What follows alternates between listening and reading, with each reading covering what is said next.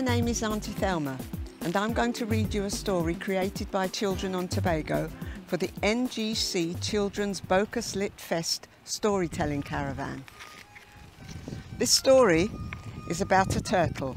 It's called The Adventures of the Baby Turtle. There once was a baby turtle named Michael. Even though he was only 5 months old, he already had a very exciting life. It was a hot sunny morning when he first came out of his turtle nest in the sand. Michael knew that he had to push his tiny young fins against the heavy, damp sand and make his way to the sea. He could hear the waves rolling onto the beach and he could smell the sea foam. He turned his body around in the direction of the sound and the smell. There were dogs on the beach. They loved to eat baby turtles like Michael. When they saw him moving in the sand, they came running towards him, panting with their long tongues hanging out, going up and down between their sharp white teeth. Michael saw the dogs coming and knew he was in danger. He stopped moving at once. He stayed absolutely still, pretending to be a stone. He hoped the dogs would leave him alone. The dogs came up to him, sniffing him. He smelt like salt water.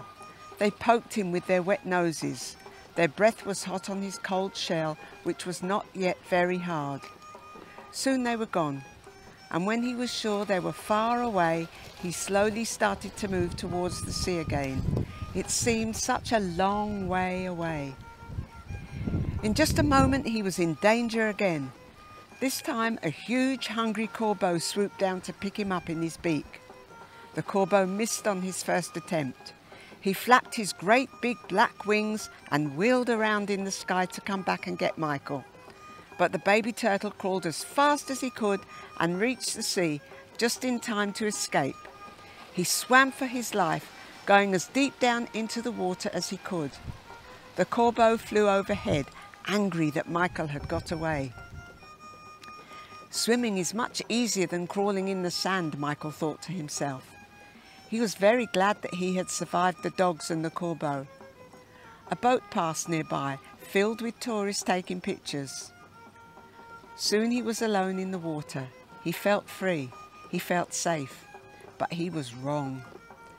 As he swam along happily close to the surface of the water, he saw a long, dark shadow in the distance, coming towards him.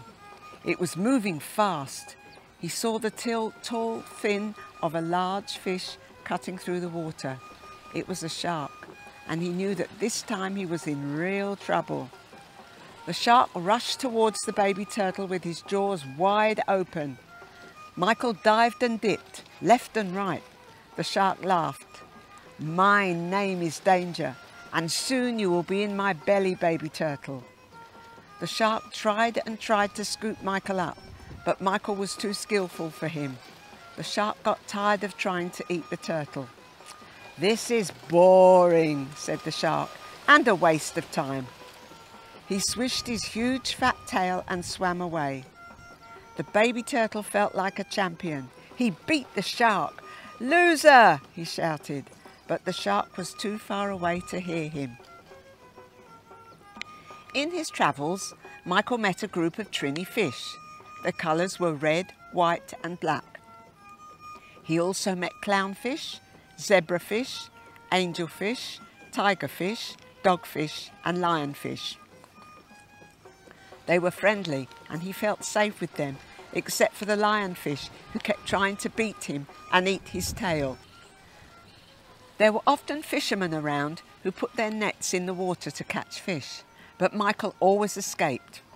Whenever he saw a shark or a big fish that might eat him coming his way, he would hide himself by pulling his feet inside his shell and pretending to be a stone. He had learned how to protect himself, but he was alone most of the time, and he had to swim a long way out to sea to find food. Sometimes the swimming made him feel tired. He ate pink, white and yellow jellyfish. He later got to know that the yellow ones had the most dangerous sting. One day he met some other turtles. That made Michael very happy. Their names were Johnson, David, Optimum, Sarah, Bunny and Bumblebee. They taught him a lot of useful things to keep himself even safer. He learned to be alert and to watch out for plastic bags floating in the sea because they could kill him. Every day he was heading further and further out into the Atlantic Ocean to find food. The water was cooler than the sea near Tobago. There he knew he would meet other dangers, such as killer whales. He decided that it was a good idea to swim with the other turtles because they would be much safer swimming in a big group. After some time, Michael and the other turtles became close friends, and soon Sarah became his special friend. They liked each other very much, and when they grew up, they got married. Many years passed.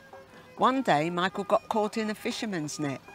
The fisherman took him to Lambeau Beach in Tobago. As soon as they got there, the Coast Guard arrived and told the fisherman that he was not allowed to catch turtles. It was against the law. So the fisherman released Michael. He swam back the long, long way to his turtle family and told them about his experience. He was glad to be back where he belonged, safe and sound. Michael and Sarah stayed out of danger from then on and lived a long life happily together forever after.